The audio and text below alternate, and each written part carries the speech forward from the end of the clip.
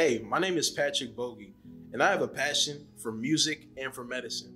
I first picked up the violin when I was just 9 years old after my parents placed me in an orchestra program at my school.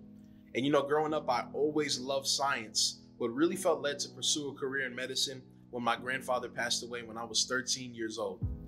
As time went on, I realized that keeping up with my violin and also wanting to become a physician was going to take a lot of hard work, time, effort, and energy.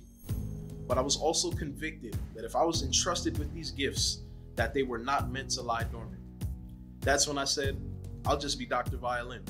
It is my hope that as I pour out my heart in my music and share my career in medicine, that others will realize that it is a blessing to serve others with your gift and that you never ever have to place a limit on your passions and dreams. If you're watching this video right now, thank you so much for joining me on this journey.